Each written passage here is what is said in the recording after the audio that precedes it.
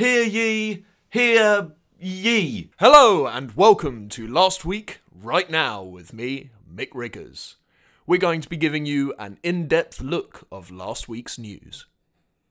Snow savaged Britain last week as temperatures plummeted. With most transport failing and shops left with empty shelves, the question is, what will we do when this gets worse?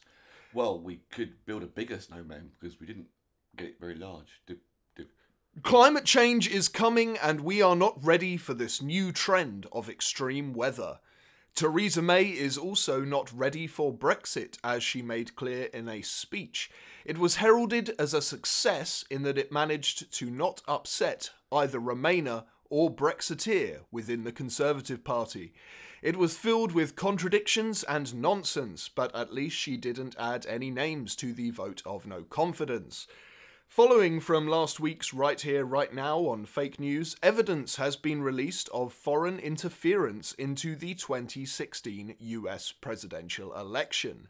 This organisation brags it has psychological profiles of 220 million US citizens. It worked through targeted advertising to help elect Trump. The company's name is Cambridge Analytica, and it is based in the UK. Trump has had a rough week as his son-in-law Jared Kushner's security clearance was dropped. Jared Kushner is now under investigation. Hope Hicks, someone who Trump has described as like a daughter, quit the White House, and Trump claimed he would run into a school to stop a shooter with or without a gun.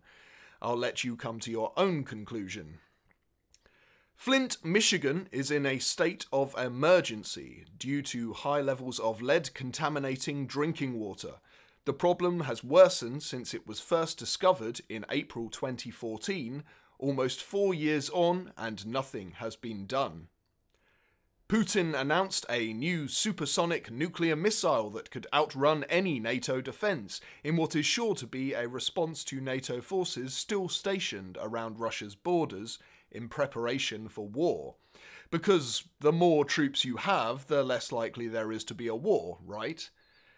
The Italian election produced a hung parliament, with the biggest winner being the right-wing alliance made up of conservatives, nationalists and fascists, marking more support for the far-right parties. The biggest winner as an individual party was the anti-establishment Five Star Movement. It seems unlikely this party will strike a deal with the right-wing alliance.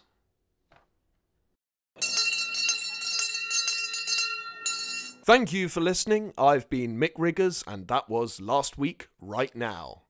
We'll be back again next week. Please, if you enjoyed the video, like, subscribe, and share. And don't forget, Right Here, Right Now will be back at the end of the month.